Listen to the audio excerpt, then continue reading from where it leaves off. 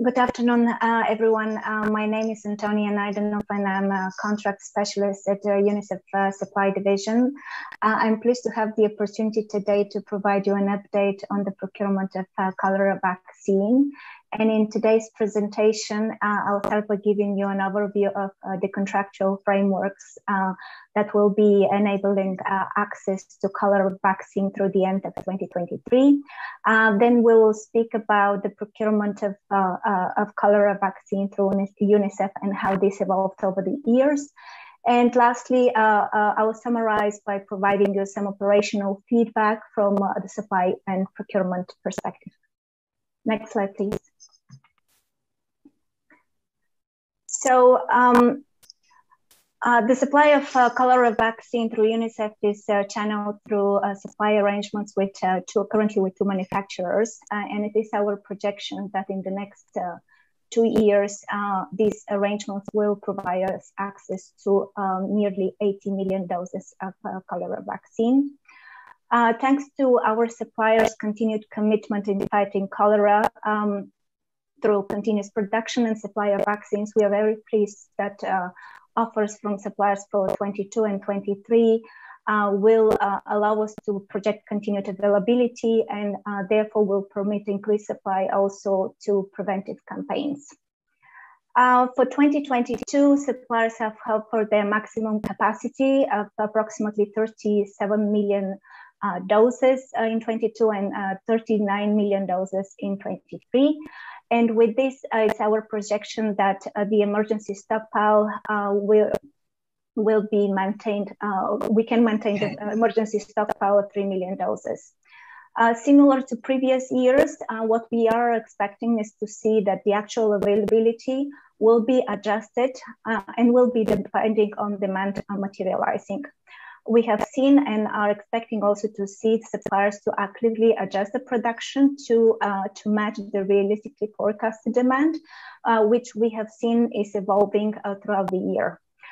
This is primarily done in an effort to manage the upstream supply operations, but also ensuring that the vaccines with optimal shelf life is delivered to countries when and as needed.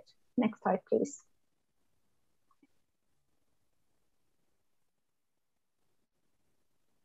Next slide. Thank you. In terms of procurement volumes, with the increased availability.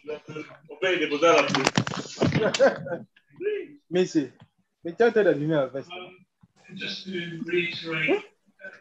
Can you mute, please?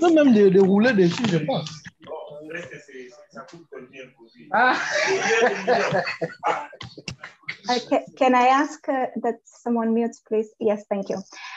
In terms of procurement volumes with the increased availability, we have seen a trend that is enabling more frequent and larger shipments to countries for both outbreak response and preventive campaigns, with the caveat that 2020 was very unusual and due to COVID pandemic, where we have seen a drastic drop in demand and procurement.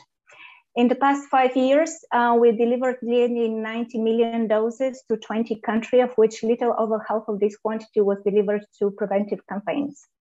As you can see on the slide, procurement and deliveries for outbreak response since 2007 has been relatively stable and in the range of 5 to 6 million doses annually. However, both in 2019 and 2021, we have seen a steep increase, both in terms of number of requests, but also of size of this request for outbreak response. Next slide, please.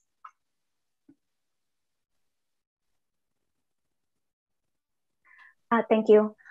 In the previous slides, we briefly focused on the and spoke about the emergency stockpile and the volumes procured for outbreak response. As many as you know, the decisions for deployment of vaccines needed to respond to cholera outbreaks is governed by the ICG. And based on the recommendation put forward by ICG, 3 million doses of cholera vaccines are required to be maintained at all times in the stockpile. The stockpile is funded by Gavi, and UNICEF is the procurement agency entrusted to manage the supply of the vaccines. From supply perspective, the cholera vaccine emergency stockpile is a revolving stockpile maintained by two manufacturers.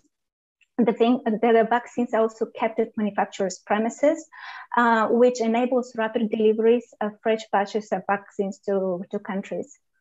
In the past 5 years, nearly 44 million doses of cholera vaccines were shipped for outbreak response, where over 25% of this quantity was supplied during 2021. As you can see, to date, we have delivered almost 14 million doses for outbreak response solely in 2021, and the year is not over yet. During the past year, the stockpile level was maintained at 3 million doses, except brief periods in March and May, and was lowest during September after multiple large shipments for outbreak response took place at the same time and before replacement stock could be made available. Of course, to overcome the challenges during these periods, we had to work together with the partners and also with countries in designing optimal delivery scenarios with the aim of accelerating availability, but also for outbreak response, of course, but also to make sure that we are not compromising deliveries to countries for their planned preventive campaigns. Next slide, please. Thank you. So in this final slide, I've captured some of the operational feedback for 2021, which is mainly structured around the processes and the logistics. But let me first start by highlighting what worked really well during the past year.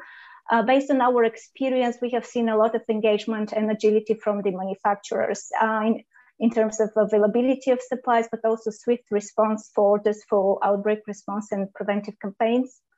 On the demand side, it is our observation that there is a room for improvement mainly in 2 areas. First and foremost, on the long-term planning for preventive campaigns that by itself will enable increased availability. And secondly, the planning for shipments on the second around those for outbreak response. The past year hasn't been without challenges. As mentioned earlier during the presentation, the stockpile recorded low levels a couple of times during the year and put additional pressure on the manufacturer to swiftly ensure replenishment. What we've experienced is that there were multiple instances where countries' readiness to receive large shipments, especially for outbreak response in a short notice, was problematic. Storage capacity at countries was limited, and we have also seen that a number of countries have expressed preference to receive a vaccine that has been previously shipped to the country. And with this, of course, will require usually a reallocation and prioritization of available supplies. And lastly, to conclude, in the past year, one of the greatest challenges has been around the availability of commercial air cargo capacity, which will most likely affect the delivery timelines also during 2022. Thank you very much for your attention. If you have any questions, I will be happy to take this.